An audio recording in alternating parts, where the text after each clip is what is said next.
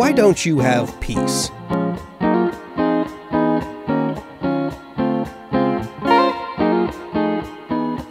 This is an excerpt from my book, Untether Your Boat.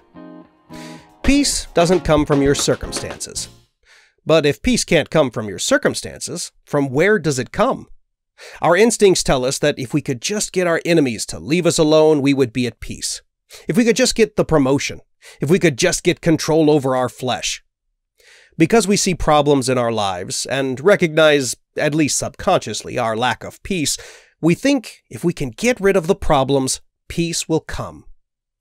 I was arguing with someone about materialism once, and he blew my mind by explaining why people think money will make them happy. They don't have it, Micah. It's easy to believe the thing you don't have can make you happy because you've never had it long enough to find out how empty it is. The same can be said for any circumstance. If you're always at conflict, you think the conflicts are the cause of your peaceless life. But they aren't. In fact, some studies have shown that your peaceless life may very well be causing the conflicts. Just like salvation doesn't come from a lack of sin, peace doesn't come from a lack of bad circumstance. So where does it come from? Jesus is the Prince of Peace, and God is Jehovah Shalom, or God is my peace.